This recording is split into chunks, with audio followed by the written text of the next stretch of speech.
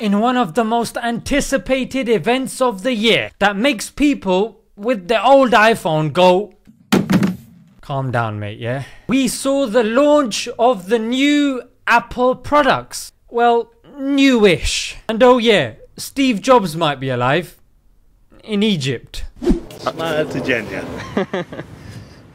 There was a 2-hour keynote speech which was streamed on YouTube, and to be fair, I think I could summarize it in 3 points. Number 1, it's all about the 3 cameras on the back. And if you're not too much into photography, then yeah, it's pretty much useless. Number 2, the Apple Watch never turns off and the iPad is faster. And number 3, Apple TV Plus has got some exclusive new content. But let's face it, one of them was about Jason Momoa being blind, another one an ex-Friends actress, and another one about a typical hijabi that wants freedom and doesn't want to be a hijabi anymore.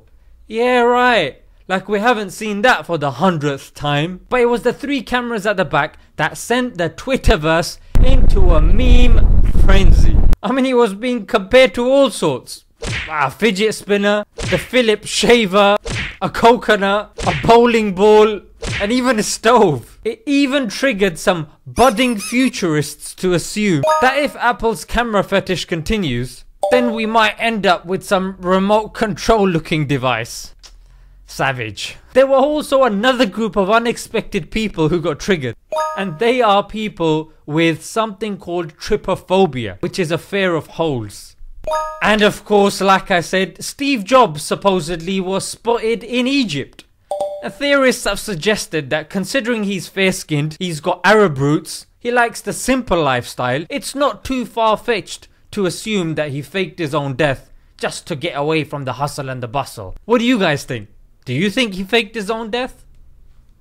As always, a triggered far-right bloke said, how comes he went to that terrorist country Egypt? Well mate, considering he spent most of his life in a country that, let's face it, drops bombs every 12 minutes statistically, I think his standards were quite low to begin with. Anyways guys, remember, if you're blessed with wealth and you genuinely want to buy it, go ahead, buy it, no one's stopping you. But just make sure it's for the right reasons, yeah? Filling a void of being relevant or feeling part of a community is not a good enough reason. Because after a week, you're gonna get bored and your problems and issues are gonna resurface because that hole hasn't been filled. So what's better is to ask yourself, what am I missing? And give that the attention it deserves. And remember guys, own your possessions. Don't let your possessions own you. And let's face it, considering it costs about $1,000, if you can't afford it, just do what this guy did. Alright guys, let's leave it there for now. Until next time, do a video. Assalamu alaikum.